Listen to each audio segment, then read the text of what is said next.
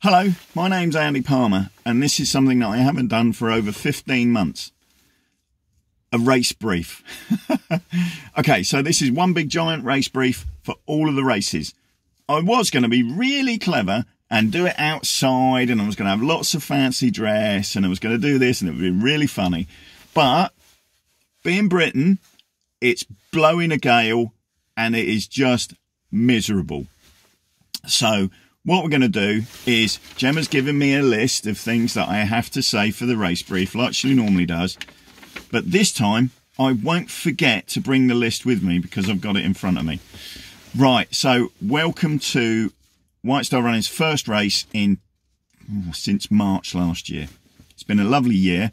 I've got fat, and that's about it. So, yeah. Bit of trepidation, bit exciting, looking forward to it. So right, so look, item number 1 on the agenda. Welcome. All right, so these events have to be safe.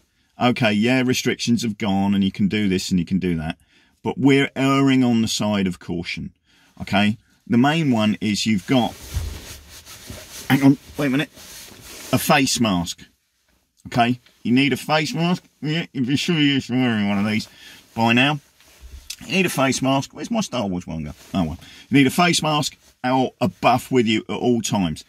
Purely because this is a solos race, and you're going to be stopping, and you're going to be mingling, and you're going to be doing stuff with your team. Even though it's outside, you need one on you should you require medical treatment. So you trip over, you land on your head, you're unconscious, or not unconscious, you hurt yourself. We still have to have COVID protocols in place to treat you, or the medics to treat you. Sorry, Okay, so what else is number 2 on the list? So read the race instructions. You've all been sent them. Read them. Pull out the spelling and grammar mistakes. There's loads because me and Gemma wrote them. Not a problem. If you can't find the race instructions, they're on the White Star Running website under news. Okay, scan your NHS code every day, please. If you've got one, there's a QR code. Please scan it every day you're on site. Arrive ready with your number filled out and pinned to your shirt. Shirt to the front, not on your backpack, not on your stapled to your pants with 4 layers on top of it, not stuffed down your socks, on your shirt. And then the new amazing chip timing system will be able to pick it up, please. Okay. You will need a cup, and you will need some hand sanitizer with you. Okay. Hand sanitize your hands. I know the last 12 months, amazing scenes. Everybody's washing their hands. Who knew that was a thing? You can wash your hands because the government told me to.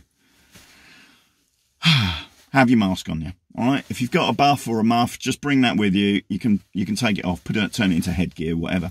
I often wrap my ponytail in it. Please wear a muff or a mask if you're heading into the tents.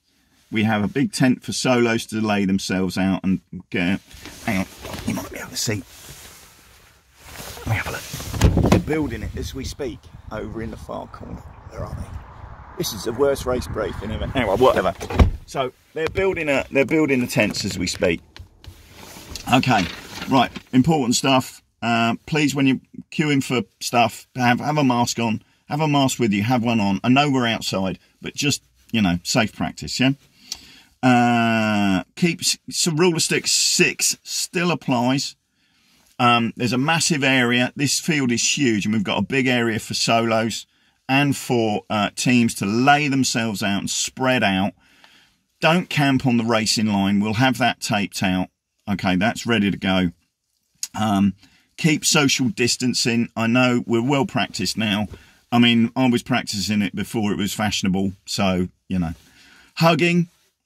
Everybody loves a hug. J&J will resume their normal service later on this year when it is safe to do so.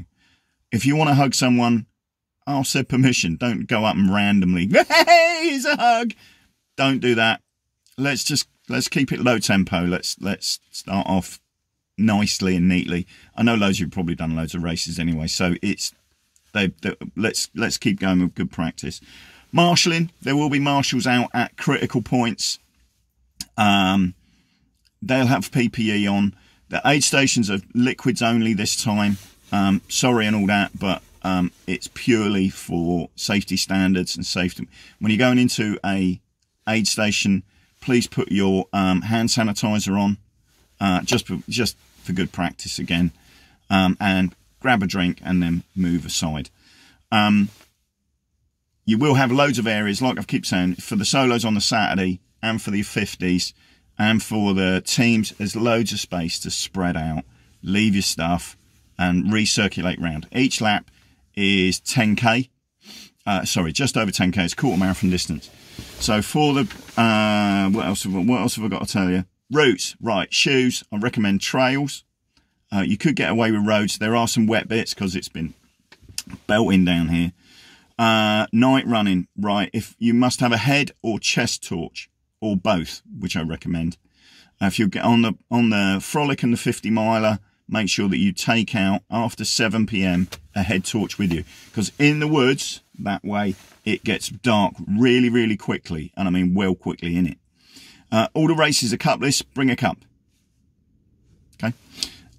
So on Saturday, Lisa Clark's birthday. 27 again, hot stepper from Paul, 27 apparently. Also, first marathons for Adrian Clay, Matt Hill, Daryl Venner and Amy Burrows over the weekend.